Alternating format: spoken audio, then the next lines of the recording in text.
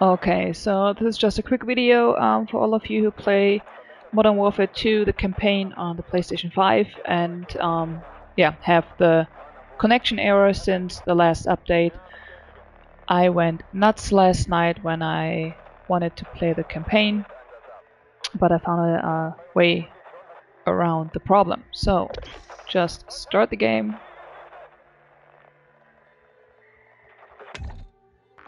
And DMZ, Battle Royale, Warzone, everything works just fine, so no problems here at all. I'm gonna go to the campaign mode, select continue the game, new game.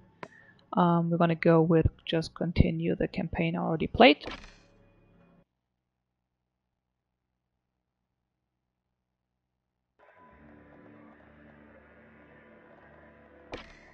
And here you go. So it pretty much tells you you have to update Call of Duty and you have to connect to your PlayStation network.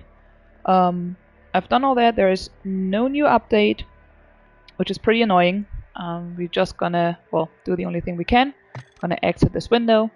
You now try to start the game again. It just pretty much sits here and trying to connect to the online servers. Yeah, and nothing is gonna happen. So we cancel this right now.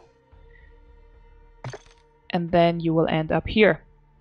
The campaign overview, continue the game, new game, select the mission, film sequences, and then all the way to the right you have the local multiplayer game. And I have no idea why, but well, continuing the campaign isn't working.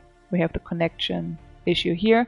But if you connect to the local multiplayer, just gonna select this. Somehow, here you go. Right where you left off in your campaign. No data lost.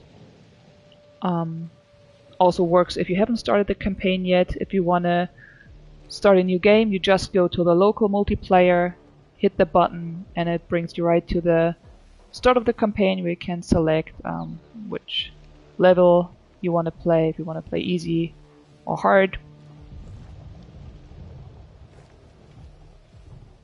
Yeah, you can just continue your game. Here you go. This is the way it worked for me. I hope it works for you too. Happy gaming!